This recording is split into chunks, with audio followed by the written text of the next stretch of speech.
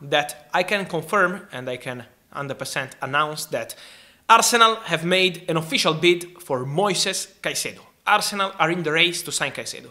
This bid, from what I'm told, is worth £60 million. Guaranteed money.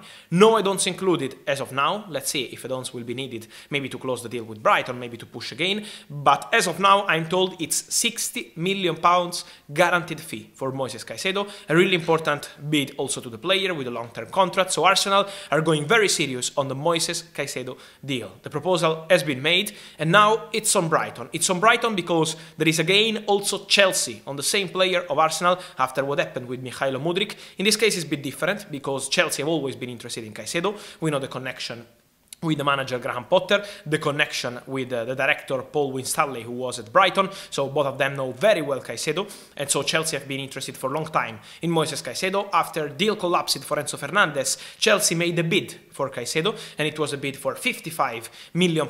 Brighton said no, they are not selling for that money. Now Arsenal are trying for £60 million.